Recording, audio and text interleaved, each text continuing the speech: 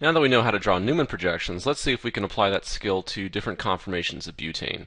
So if I have butane right here, and I'm going to stare down the carbon 2,3 bond this time. So here is my eye like that, and I'm going to stare down the carbon 2,3 bond. So let's see if I can draw a line showing you that carbon 2,3 bond. So we're going to stare down that carbon 2,3 bond and draw a Newman projection of what we see. So my first carbon of course would be this one right here. So this is the first carbon that I'm going to see. So for my Newman projection, that would be a dot.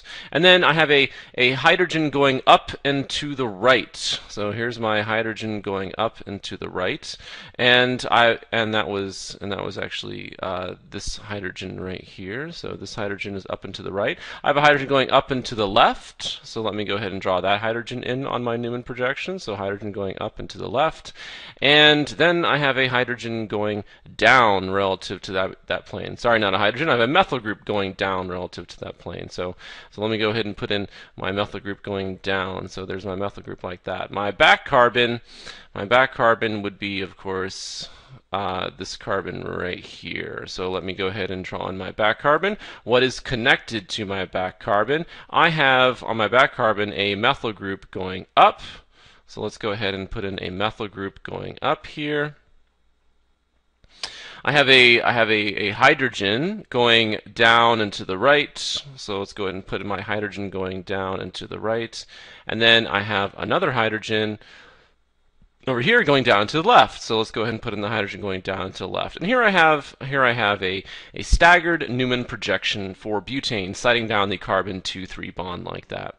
Let's go ahead and rotate and get a different conformation here. So I'm going to keep the back carbon the same, and I'm going to rotate the front carbon. So I'm going to keep the back carbon the same, and I'm going to rotate the front carbon. So I'm going to take this methyl group, and I'm going to rotate this front carbon all the way over to here. So if you have your model kit, go ahead and take it out, and you'll definitely need to use it to see all of these different conversions here. So I still have a Y for my front carbon there, and this time my methyl group has now moved over to this position, and that makes these guys over here two hydrogens. The back carbon I kept the same, so the back carbon didn't move, so my methyl group is right here, and then these two guys are hydrogens as well. So that's another conformation for butane. I'm going to go ahead and rotate the front carbon again, right? So I'm going to keep the back carbon the same. I'm going to rotate this methyl group over here to get yet another conformation of butane. So I still have a Y for my front carbon. The methyl group has moved over here, and now I have my two hydrogens like that. And my back carbon still has a methyl group and two hydrogens. So these are all staggered Newman projections of butane. And I need to think about the stability of these three Newman projections. Which one of these three Newman projections is the most stable? Well, if I take a look at the first conformation here, I have two methyl groups, right? So here's a methyl group and here's a methyl group, and those two methyl groups are 180 degrees from each other. So you could say their torsional or dihedral angle is 180 degrees, and that is called anti. So those two groups are anti to each other, 180 degrees torsional angle. And methyl groups are very big and bulky and have lots of different electrons that repel each other. So keeping them as far away from each other will give you the most stable conformation. So actually this first conformation, the anti-conformation, this is the most stable for these staggered conformations of butane.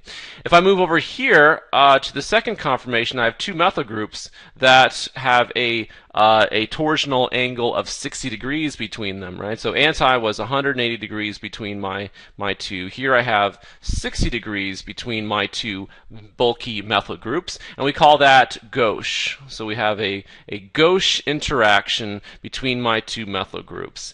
And obviously things that are very big and bulky have steric hindrance, right? So two methyl groups really close together, that's going to destabilize the molecule. Bulky stuff gets in the way, which is steric hindrance.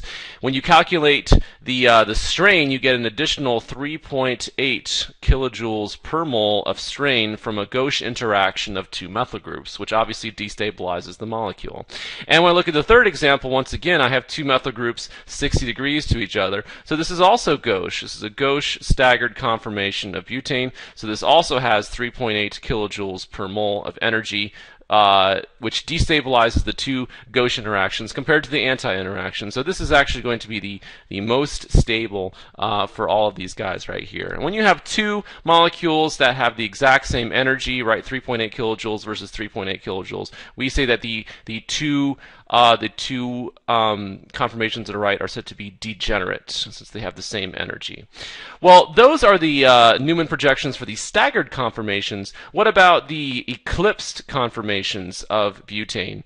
So if I were to rotate to get an eclipse conformation of butane, let's go ahead and think about what that would look like here. So I could have an upside down Y in the front. I could put my methyl group here. I could put my two hydrogens here, and then for the back, I could have my methyl group eclipsing the other methyl group, and then I could have my two hydrogens and my two hydrogens like that. So that's one possible conformation in the eclipsed conformation, and I could interconvert that eclipse conformation to another one. So I'm going to rotate the front carbon. Okay, so I'm going to rotate the front carbon, and I'm going to move this methyl group all the way over to here. So if I keep the back carbon stable and rotate the front carbon, right? So if I rotate that guy 120 degrees, I'm going to put the methyl group over here now, and now I have hydrogens. So follow along with your molecular model set is the easiest way to do it. And then in the back there, I'm going to have a methyl group, and I'm going to have those hydrogens which have not moved. So that's another possible conformation in the eclipsed. I can draw another eclipsed conformation, right? I could take this methyl group and I could move it all the way over here. So let's go ahead and draw that for my third version. So here I have my upside down Y. I'm going to put my methyl group over here this time, and so my hydrogen would go here, hydrogen would go here. Again, I kept the back carbon the same, right? So this is still going to be a methyl group right here, this is still going to be a hydrogen, and this is still going to be a hydrogen. So here I have my three eclipsed conformations for butane, and let's think about the stability of these guys. Well, in my first example, right, in my first example over here, I have two very bulky methyl groups which have a torsional angle of 0 degrees between them. And huge groups, right, steric hindrance, are going to destabilize. So you actually get torsional strain, you know, from these electrons repelling these electrons, and you're also going to get some steric strain from the steric hindrance of these bulky groups. And when you add all that together, the torsional and the steric strain, you end up with about 11 kilojoules per mole. So when you have two methyl groups interacting together, you have about 11 kilojoules per mole of energy, making it much higher energy, right? Two hydrogens eclipse we saw in the last video, that gives us about 4 kilojoules per mole. So if you're calculating the total potential energy of butane, you're going to get 11 plus 8, so you're going to get 19 kilojoules per mole for this conformation. I move to my second conformation, and I have here two hydrogens interacting, so that's going to be 4 kilojoules per mole. We saw in the last video that a hydrogen and a methyl group eclipsed will give us 6 kilojoules per mole, and so this is also 6. So you get all that together, you get 16 kilojoules per mole for its total potential energy. And over here on the right, same thing, right? I get 6, and I get 4. So this is also 16 kilojoules per mole, so degenerate in terms of energy. So the two on the right have the same potential energy. They are more stable than the conformation on the left, which has the two methyl groups eclipsing each other, destabilizing that molecule. Let's draw another molecule, so similar to butane, except this time we're going to put a methyl group coming off of the butane carbon chain. So this time we're going to have a methyl group coming off of this carbon right here. So we'll make that a methyl group, and we'll make that a hydrogen. And then same idea, right? This would be a hydrogen right here, and then this would be a hydrogen right here. So that's 2-methylbutane. So we're going to do the same thing, right? We're going to stare down the carbon 2-3 bond. So we're going to look this way, and we're going to go ahead and just put a line in here indicating the axis that we're looking down, right? So something like that, All right, so that's sort of what we're looking at here. And let's see if we can figure out the Newman projection. So let's say the question is draw the most stable conformation for 2-methylbutane. So the most stable conformation has to be staggered, right? So let's go ahead and draw the 3 staggered conformations. Let's see which one of those 3 is the most stable. So as I stare down that carbon, right? So here's my first carbon. So let's see what is attached to that carbon. Well, there is a methyl group going down, and that's this methyl group right here. And then I have a methyl group going up and to the right, which is this methyl group over here, and then I have a hydrogen going over here in this direction. All right, my back carbon, what is attached to the back carbon? Well, I can see that I have a hydrogen going down and to the right, a hydrogen going down to the left, and a methyl group going up. So a hydrogen going down and to the right, a hydrogen going down and to the left, and then a methyl group going up. So that would be one possible conformation staggered for 2-methylbutane. All right, this time I'm going to rotate the back carbon and keep the front carbon stable. And you can do any one you want. For me, it's just easier to keep the front carbon stable because the front carbon already has 2 methyl groups on it. The back carbon only has 1 methyl group on it, so it's a little bit easier.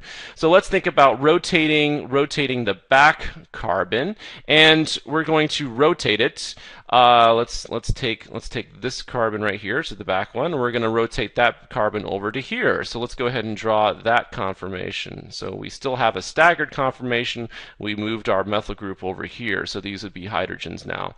And let's draw one more staggered conformation. Right? Let's rotate the back carbon again. So we're going to take this carbon and we're going to rotate that carbon over to here. So let's go ahead and draw that Newman projection. So again, the front carbon we're going to keep the same, and so that has 2 methyl groups. The back carbon we just rotated to move the methyl group over to here now, and this is still a hydrogen, and then this must be a hydrogen as well. So let's compare these 3 staggered conformations, Newman projections, and let's see which one is the most stable. So let's look at what sort of interactions we have here. So here I have one gauche interaction, right, between this methyl group and this methyl group. So I have a gauche interaction there. So that's one gauche interaction, and we saw in the earlier example that a gauche interaction will give you an additional 3.8 kilojoules per mole of strain. Right? So let's look at this. The second conformation. Here's a gauche interaction, and here's a gauche interaction. So there are actually 2 gauche interactions for the second conformation, right? So each one would give you 3.8 kilojoules per mole. So when you add that together, right, you're going to get 7.6 kilojoules per mole for this one.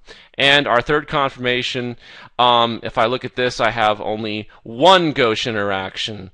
And that's it. So only 1 gauche interaction for this guy. And so that would be 3.8 kilojoules per mole. So 3.8 kilojoules per mole. So out of these 3, right, which one is the most stable conformation? Well, we have 2 that have the same lowest energy. Remember, the highest energy is the least stable. So this one in the middle with 2 gauche interactions that destabilizes the molecule. So the molecule is going to spend the least time in the center staggered conformation. Whereas these 2 on either side, right, this one over here only has 1 gauche interaction, and this one over here also only has 1 gauche interaction. So those would be your most stable conformation. So they are degenerate, obviously, because they have the same potential energy value.